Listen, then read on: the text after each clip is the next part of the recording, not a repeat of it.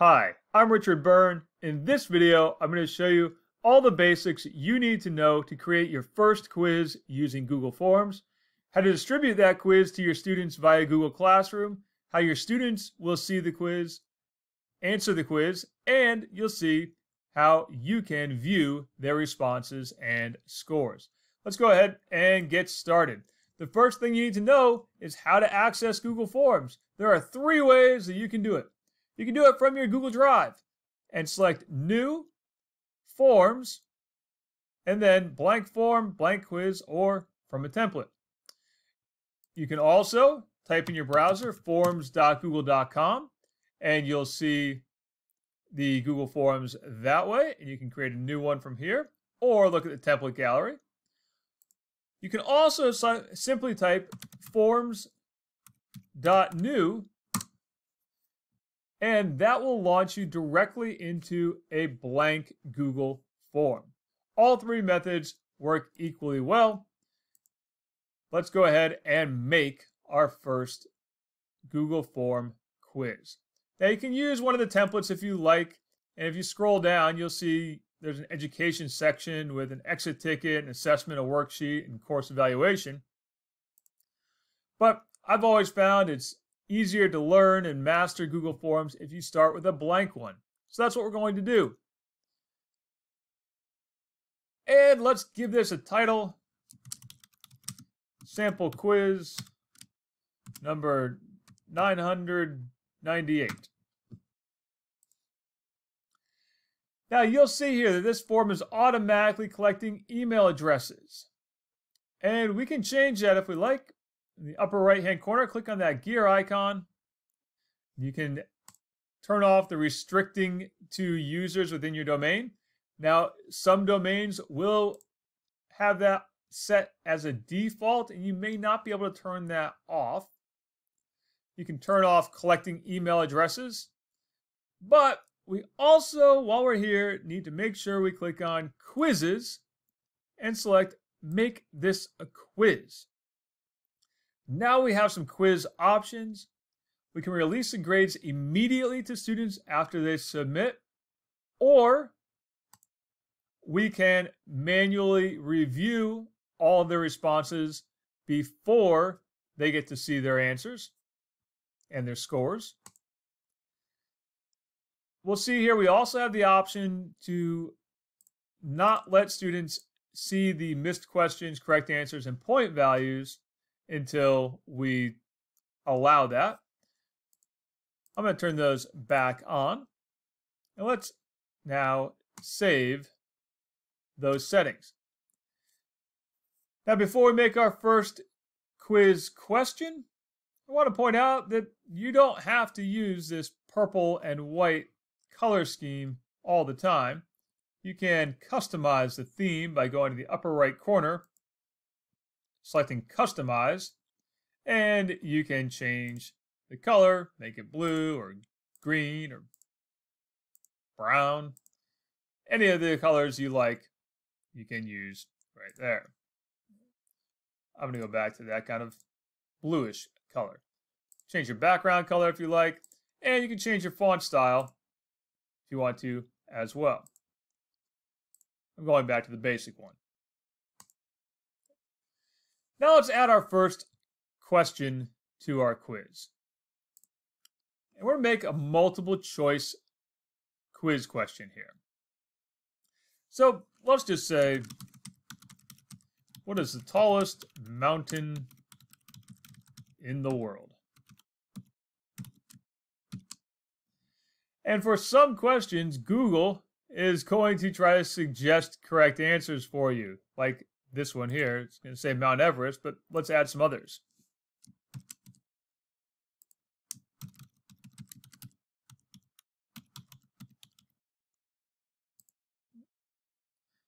And let's add one more here, and we'll say right here. Okay. Now, I can move these answer choices by clicking and dragging on them so that the order changes. Now we have our answer key.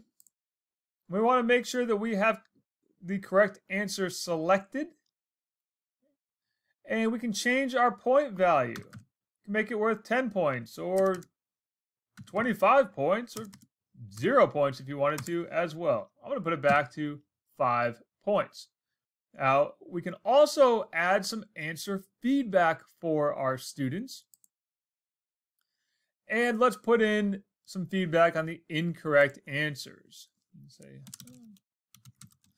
that's not quite right.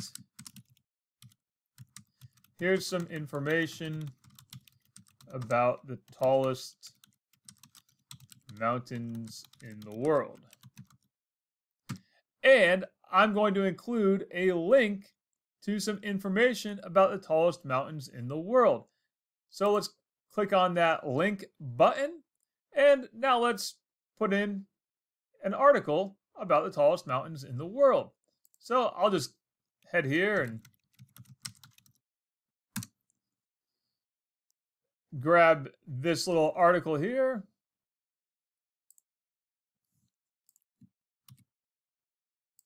And I'll put that link as part of the answer feedback. Now, correct answers, I'll say something like, great job, and we'll save that. Okay. Now, I'm done with that question, so let's add another question.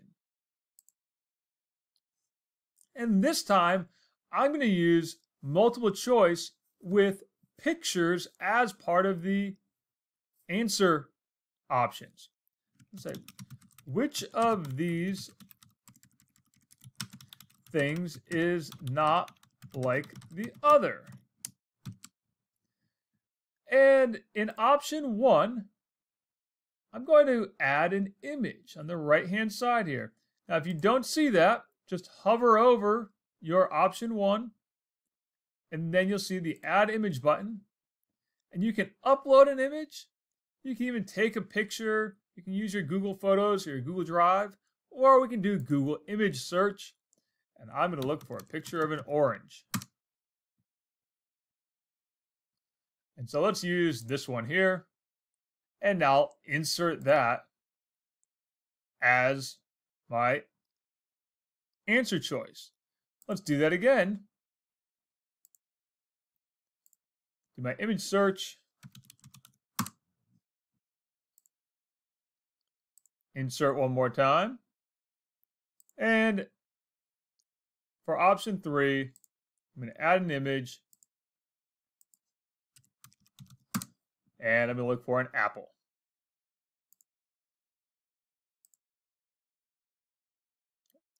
Now, I need to select a correct answer. So let's go into the answer key. And we'll select that one. And I'm going to leave my point value as 5 points. Again, I could add answer feedback, but for the sake of keeping this demo short, I'm going to not do that this time. Click Done. And we now have our question. Now, let's add another question. And this time, we're going to use an image as part of the question prompt. So to do that, let's click on the image icon here. And this time, I'm going to upload a picture that I have stored on my computer. So let's hit Browse. And I have a picture that I want to use.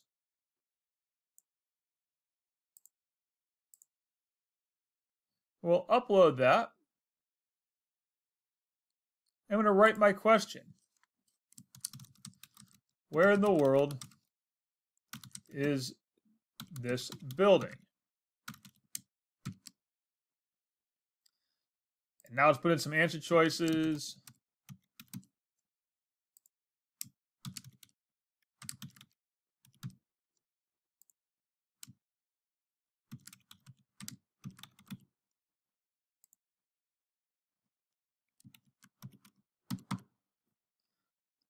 And again, select our answer key and save that question. Now, so far, we've done all multiple choice questions. But you don't have to restrict yourself to just multiple choice questions. Let's go and add an additional question here and not do multiple choice. Instead, let's do a short answer question. And this time I'm going to ask the question, what is the tallest mountain in the world? And again, when I ask that question, Google is trying to suggest some answers for me. And we can select Mount Everest, but in my answer key, I also want to add an alternate answer. So if my student just writes Everest instead of Mount Everest, I still want to give them full credit for that. Likewise, if a student writes something like MT Everest, I want to give them credit for that. So I'm going to put in all those possible variations of the answer, and I'll mark all other answers incorrect. Now let's click Done and save that. And now let's add one more question. And this question, I'm going to use a paragraph response. So instead of being just a one-word or two-word answer, in this case, I'm going to have my students write just a little bit more information. And let's say, please explain why the United States hasn't adopted the metric system. Now, for my answer key, we'll see there that all I have is answer feedback because this is an open-ended question that I'm going to have to manually review. So let's click Done on that one. Now, let's take a look at how to give this quiz to our students. Let's hit Send. And let's grab the link for this. And we'll click Copy. And in my Google Classroom, let's go ahead and hit Classwork and create a little assignment. And let's say, please take sample quiz number 998. And I'm going to click Add, and I can include the link, hit Add Link, and they'll see the Google form there. Now, alternatively, I could have clicked Add and Google Drive, and then in my Google Drive, selected sample quiz number 998 and inserted that one. Either way will work. And when I do this, we'll see I have grade importing turned on. So that will import the scores from my students' responses into my Google Classroom gradebook. Now, of course, I can set a due date for this. Let's set it as Friday. And let's go ahead and assign that to our students.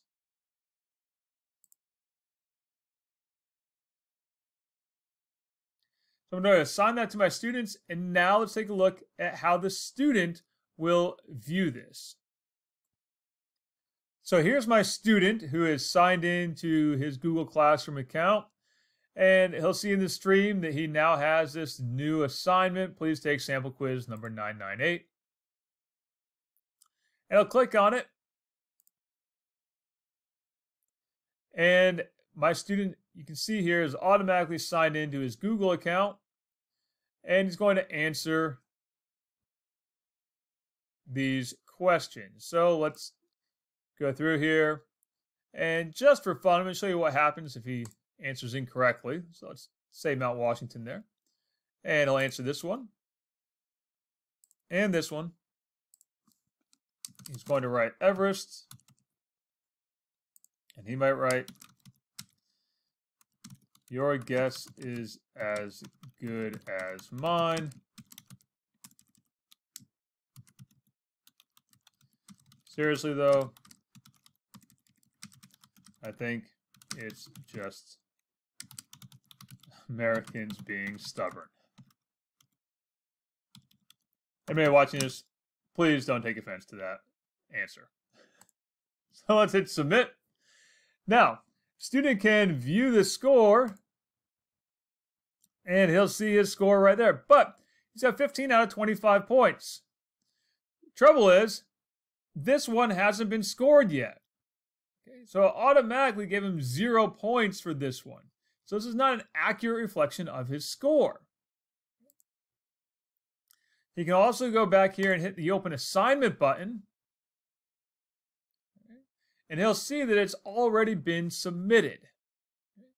Already submitted. And he can even send a private comment to me and say, you know, why didn't I get any points for the last question?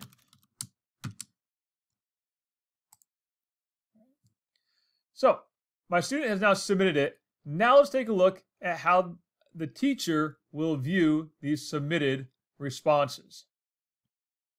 So back here in the teacher panel, in my teacher account, there's my sample quiz assignment. I click on it and I can see that it's been turned in. So let's click on that.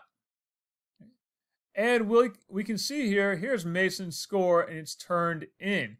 And we'll see that comment, why didn't I get any points for the last question? So let's go back and take a look at the quiz itself. So there it is, and it's like, oh yeah, I forgot that I have to grade this one. So, as the teacher, let's go back to my original form. Let's look at responses, and I can scroll down to see what was written in that response. But that process is going to take a while. If I have 25 students, I'm going to tab through each response and go down and read each one of those responses. That could take a while. So what I do is I go and click Create Spreadsheet, create a new spreadsheet for it,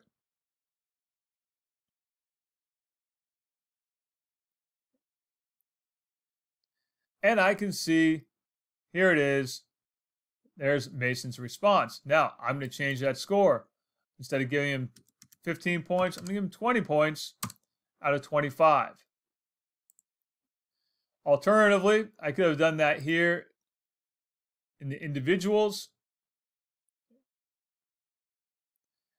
and written in 5 points that way. However, I find that, again, if I have 25 kids or 30 kids taking the quiz, doing it that way is not as efficient for me as doing it in a spreadsheet of responses. But either way will work. Now I can release that score to the student. And my student will get the message that his score has been released with the updated score. Now, back in Google Classroom, let's refresh this. And we'll give Mason his score. Now, he got 20 out of 25 points, so I'm going to do the math. That's 80 out of 100 on my 100-point scale. And I'll return that to Mason as well. So that's a short overview of everything you need to know to create a quiz in Google Forms, give it to your students in Google Classroom, how your students answer it, and how you can view and score their responses. For more information about neat things you can do in Google Forms, take a look at the links listed down below in the description. And for more tutorials like this, Please subscribe to my YouTube channel or visit freetechforteachers.com.